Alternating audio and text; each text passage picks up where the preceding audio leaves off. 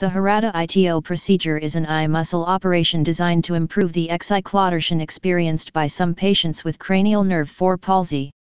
In this procedure, the superior oblique tendon is split, and the anterior fibers, the fibers most responsible for encyclotortion, are moved anteriorly and laterally. This selectively stretches and tightens these fibers, enhancing the encyclotortion power of the superior oblique.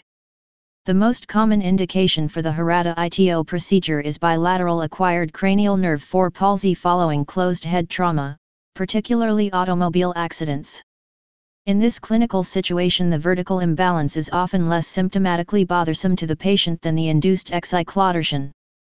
Affected patients have a particularly annoying type of double vision, diplopia, wherein the images are twisted, excitotorted.